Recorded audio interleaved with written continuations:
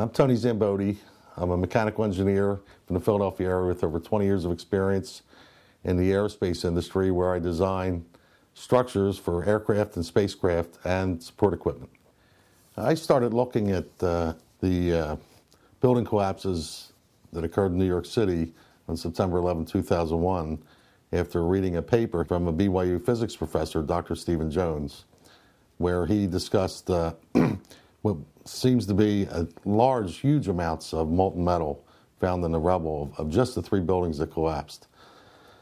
After reading Dr. Jones's paper, I was taken aback, obviously shocked, and decided I needed to look at this myself.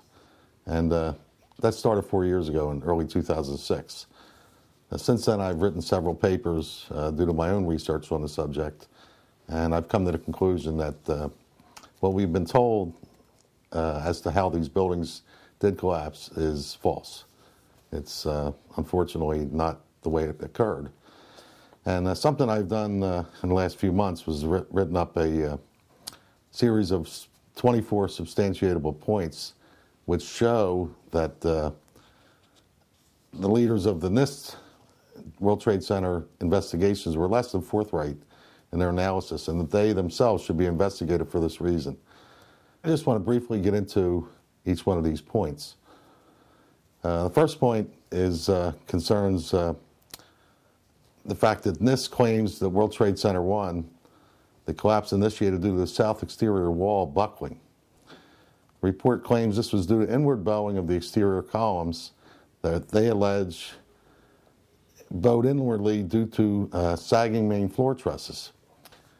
And there's a good bit of concern there, because if you do your own analysis on these floor trusses, you find that they don't sag nearly as much as the NIST purports them to at the temperatures at 700 degrees centigrade.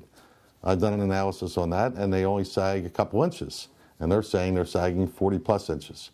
NIST did a testing with Underwriter Laboratories. They contracted with them as part of their report, and lo and behold, the trusses did not sag that much.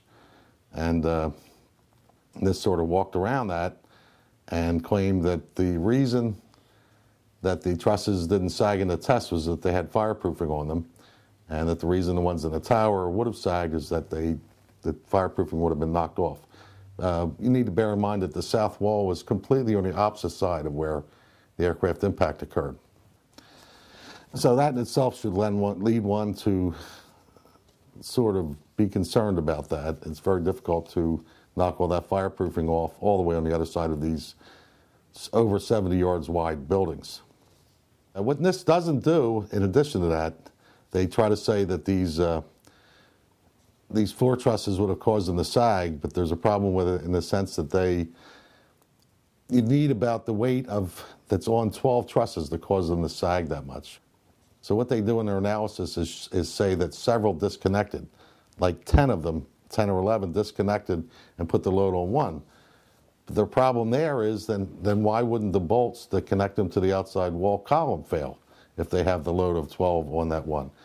Why did all the earlier 11 fail, but this one didn't fail? There's sort of a dichotomy going on there. In addition to that, the NIST model could not get the wall to fail with natural inputs. They had to add a horizontal force on the columns to get them to buckle. So even in their model, it shows the sagging floor trusses could not cause it. They couldn't get it to happen with natural inputs. I think that's a very serious issue, and it shows a lack of engineering rigor. The second point to be made is that the NIST report does not provide a technical analysis of the structural behavior of the building during the collapse itself. They stop their analysis where they say the south wall buckled. And then they depend on a civil engineering professor from Northwestern University, Dr. Zdeněk Bazant, who did an analysis where he claims a progressive collapse could collapse the building. But he starts his analysis after a one-story fall. So here we have a gap between this alleged south wall buckling. What isn't explained is the propagation across the rest of the building before it falls one story. Nobody explains that. That's completely left open in the NIST report. They have not explained it. And it's important to know that. The third point sort of ties in with that second point, and that in their analysis, NIST does show what the additional loads on other parts of the structure would be if the south wall had buckled. And they provide the additional loads on the east and west perimeter columns. The problem for their analysis is that these loads do not cause anywhere near a failure condition in those east and west perimeter wall columns.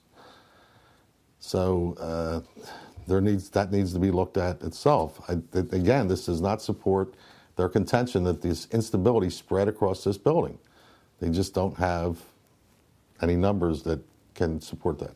The fourth point covers something else that NIST does in their initiation analysis. They claim that the building tilted 8 degrees to the south towards this buckling south face and then began its descent.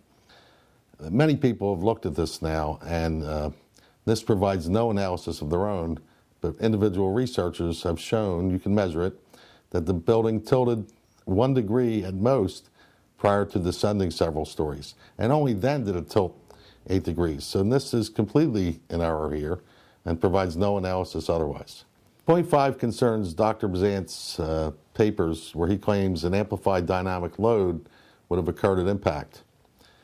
What many people don't realize is these buildings are built to handle several times the load above them.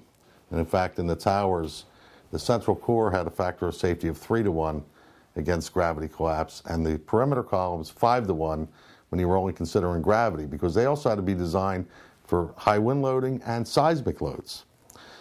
Well, there was no earthquakes and there was no high winds on September 11, 2001. So those perimeter columns could handle 5 times the load above them, and the core columns could handle 3 times the load above them.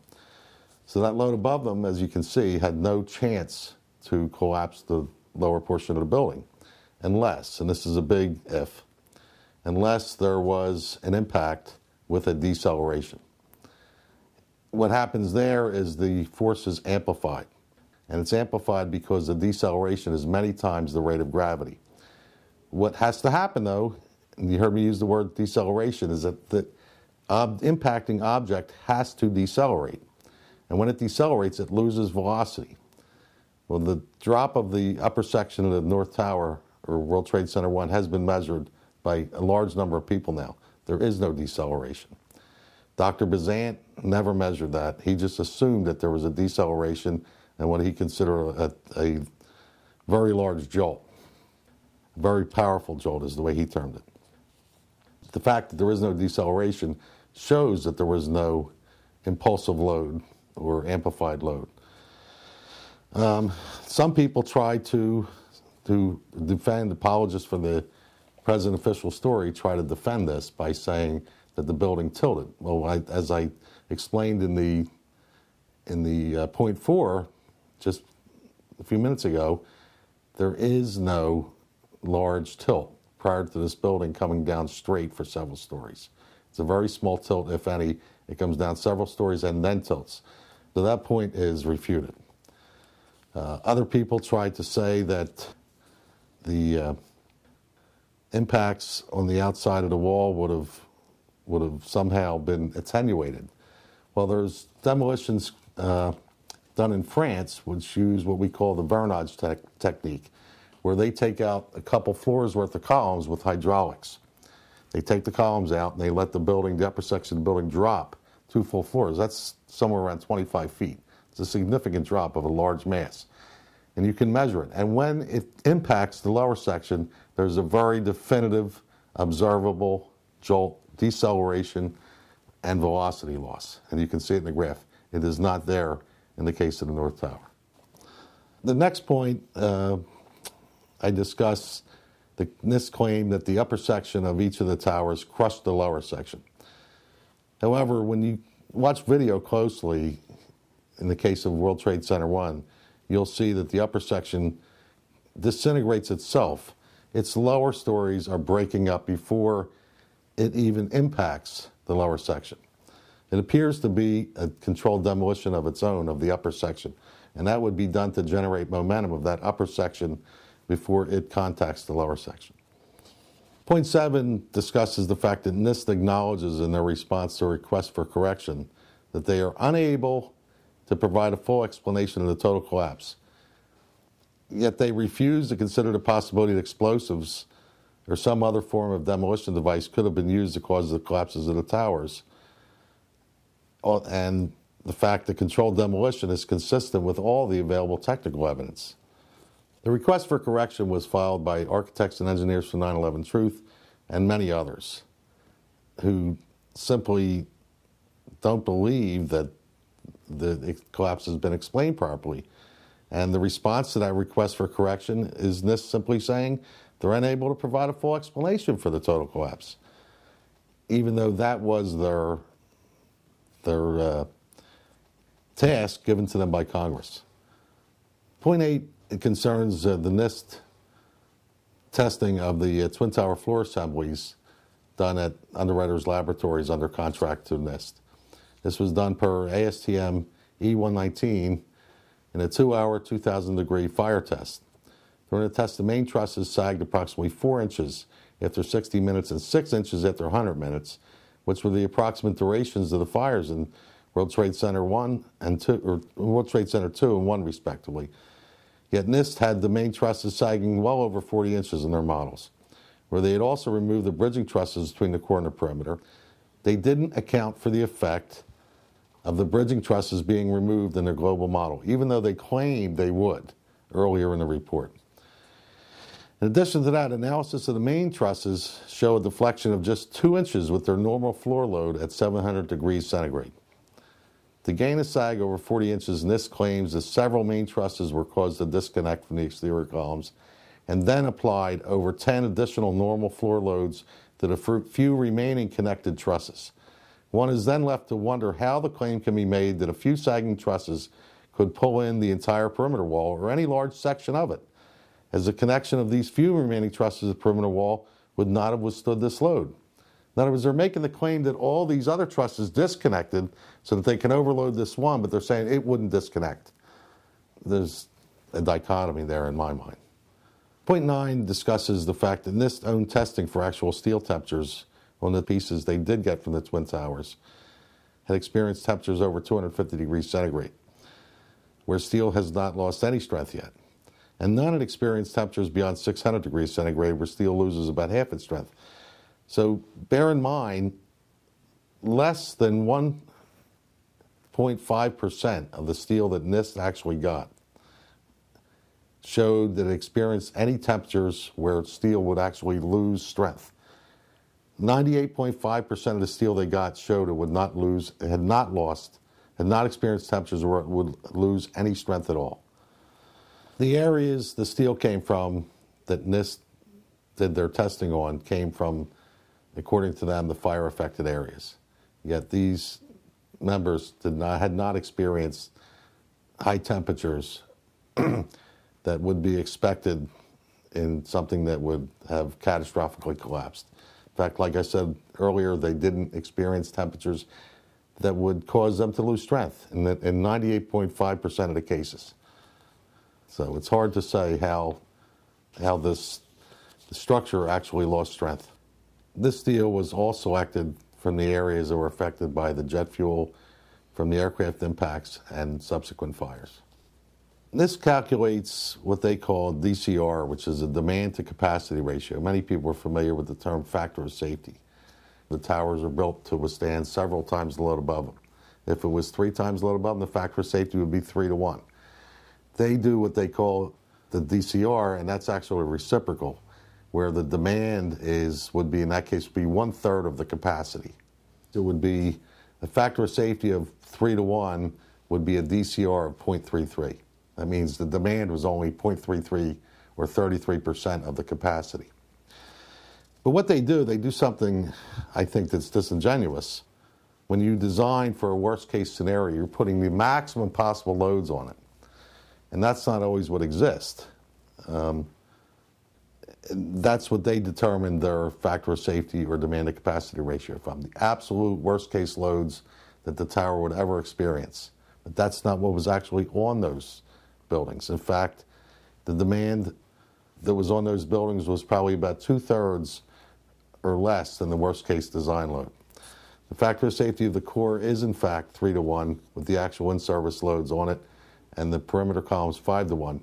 Yet NIST shows a factor of safety in the core of somewhere around 1.92 to 2-to-1, and that's erroneous.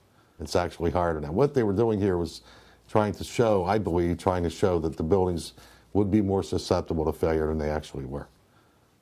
NIST admits that only 1/4 to 0.5% of the steel from the towers was safe for analysis.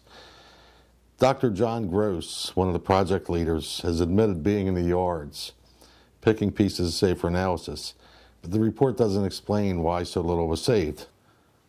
Interestingly, when the steel that was safe in the towers did not show it experienced high temperatures, the report was dismissive. They were saying that sample size was not sufficient to be representative. Well, it would seem that Dr. Gross would have been involved in determining what to save and what not to.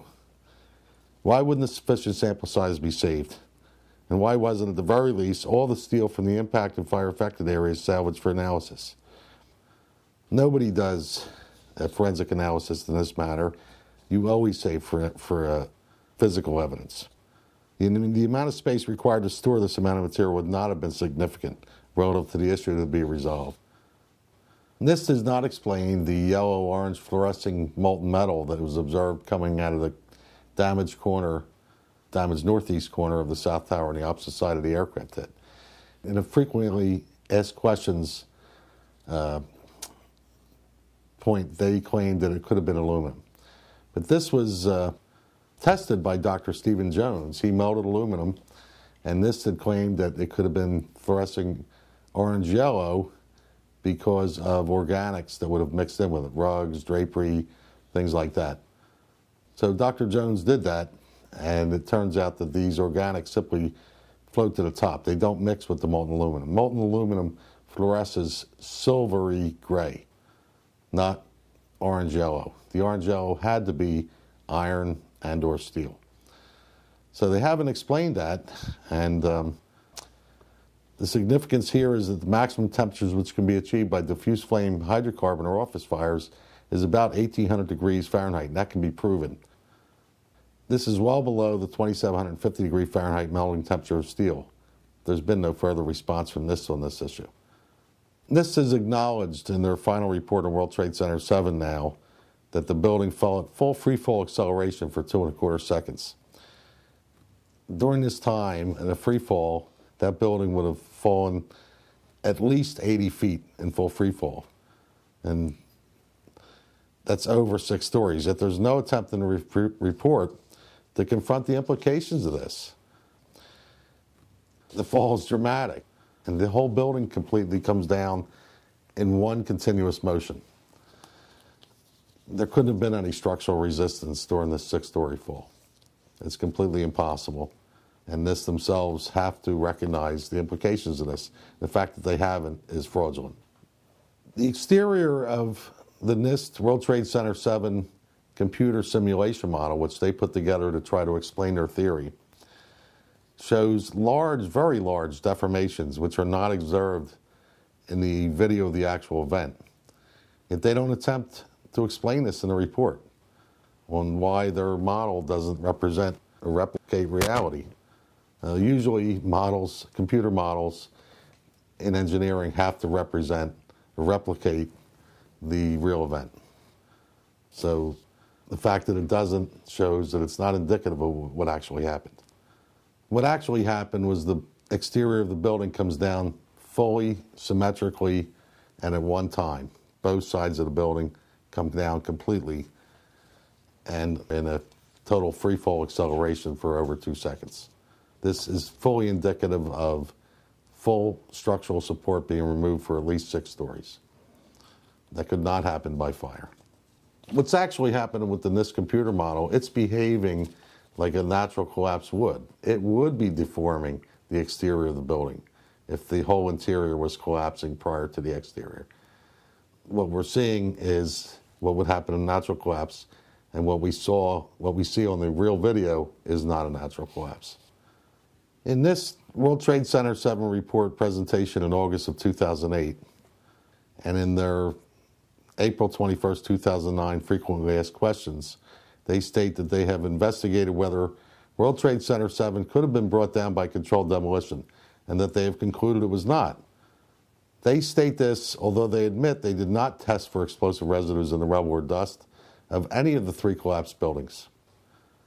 They also admit that no steel whatsoever was saved from World Trade Center 7 for analysis.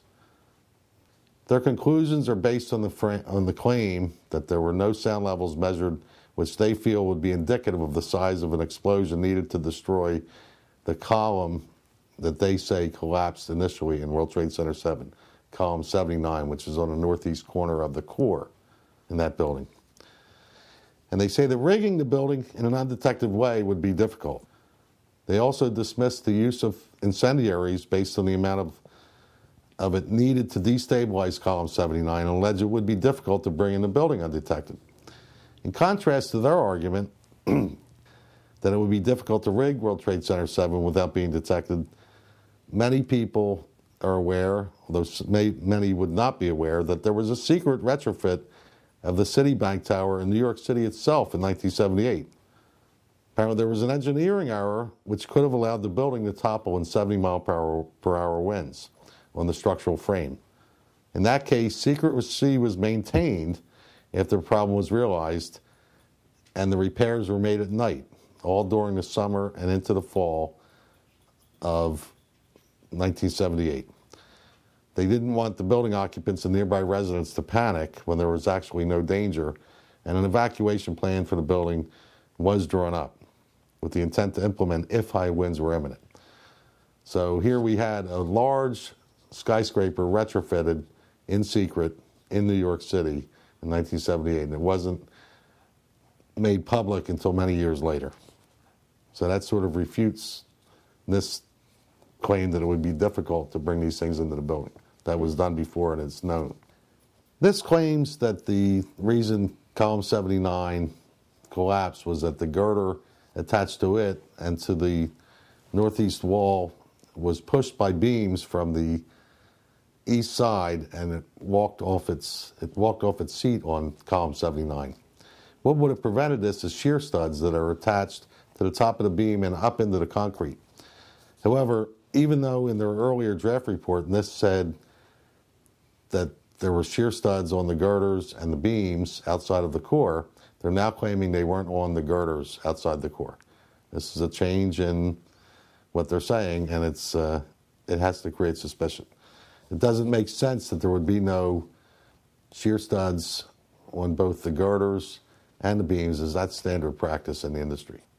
A Freedom of Information Act request to NIST by a registered structural engineer for calculations and analysis substantiating the walk-off failures of the horizontal girders from their seats at columns 79 and 81 was denied by NIST, with the claim that releasing this data might jeopardize public safety. That's simply incredible. How could it possibly jeopardize public safety to tell people in the industry, engineers who were responsible for designing these buildings, how this failure could occur? And they refused to release their analysis and calculations, which makes engineers wonder if they actually have something to substantiate it. It needs to be mentioned that NIST has also repeatedly refused to release computer input data that was requested through the Freedom of Information Act from them in the past concerning World Trade Center 1, 2, and 7. Another very interesting point is that FEMA, in their report, there was apparently one piece of steel saved from World Trade Center 7, and the scientists who examined it said that there was rapid oxidation, sulfidation, and intergranular melting at a melting point much lower than what could happen with steel, which indicates there was eutectic involved, which is a chemical mixture designed to make a substance melt at a lower point. And sulfur does that when it's added to thermite. This was not included, NIST did not pick up on this, even though the scientists involved in the FEMA report recommended future studies on this. NIST did not pick up on this and did not further this investigation. The fact that NIST did not include any discussion whatsoever about this piece that exhibited this intergranular melting, rapid oxidation, and sulfidation in their report after it had been recommended that it be looked at, that it was quite a mystery, is essentially fraudulent, and it's probably criminal. And yet that's what we have. NIST did not discuss this in the report whatsoever. Aside from this one small piece that was found to have intergranular melting, incredibly, none of the other steel from World Trade Center 7 was saved for analysis. This is disconcerting, considering World Trade Center 7 would have been the first steel-framed high-rise building in history to ostensibly collapse due to fire. Dr. John Gross was involved in the selection of the pieces of steel saved for the NIST investigations and the failures of all three buildings. In their final report in November 2008 on World Trade Center 7, NIST makes no mention of the fact that no steel was saved from World Trade Center 7 for analysis. The fire severity and durations shown in NIST reports for all three buildings don't match observation. World Trade Center 7, NIST claims the fires were very large and very hot and long-lasting, when in reality, observation, which has been researched by many people, shows these fires did not last very long. They were not in the locations where NIST claims they were at given times. In the case of the South Tower, there's even radio calls by firemen saying the fires were small and that they were easy to control, relatively easy to control. This was a few minutes before the tower actually collapsed. In spite of numerous eyewitnesses testifying to evidence that molten iron and steel was in the rubble of just the three collapsed buildings, Dr. John Gross of NIST is on video denying that there was any evidence of this and that he hasn't heard of anybody having seen it or observed it. There are firemen on video saying they observed molten iron and steel running like lava from a volcano down the channelways when you got down below in these collapsed buildings. The significance here is that maximum temperatures which can be achieved by diffuse flame hydrocarbon fires are 1800 degrees Fahrenheit and well below the 2750 degree Fahrenheit melting temperature of steel. NIST has no ability to answer this question. That's obviously why John Gross is denying its existence. NIST has now admitted that they did not test for explosives, and their Director of Public Relations is on record as saying if you're going to test for something that is not there, you're wasting your time and taxpayers' money. In the oral histories of the emergency personnel taken down in late 2001 and early 2002, there are over 100 individuals who make comments about seeing, hearing, and feeling explosions in those buildings. These oral histories were documented well before NIST started their World Trade Center investigation in September 2002. This testimony should have caused the presumption that there was a good chance explosive residue would be found and justified testing for it, rather than the opposite. On what basis would NIST have presumed there was little chance of explosive residue to be found and that it would be a waste of time and money? Neither NIST or FEMA followed standard protocol for fire and explosion investigations, or just fire investigations for that matter. National Fire Protection Association Guide number 921 calls for saving the evidence and being prepared to justify why you wouldn't. It also calls for testing for accelerants and explosives when high-order damage is involved. NIST did not do this. NIST is often responsible for generating information which the NFPA guides are written from. It makes one wonder why the NFPA standard would not be followed in this case. NIST has not answered this question publicly. I'd like to ask you to join myself and over 1,000 other architectural and engineering professionals who are demanding a new, independent, and impartial investigation with subpoena power into just exactly how these three buildings came down.